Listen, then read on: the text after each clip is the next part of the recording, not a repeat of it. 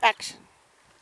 Alright, we're back to the pond build, and we now have a bulldozer, and unfortunately my husband has to work during the day, so he can only work on it at night, but he's still making a lot of progress.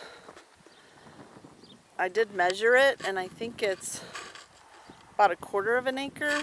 It's like 100 by 150 feet. The embankment to the right here is coming along. It's all made out of clay and then compacted. We're hoping that the center will be about 6 to 7 feet deep. And that side is pretty much finished. It just needs to be flattened out a little bit. This is Saturday, and it's calling for rain on Tuesday.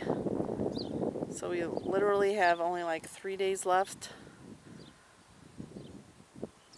before it rains again.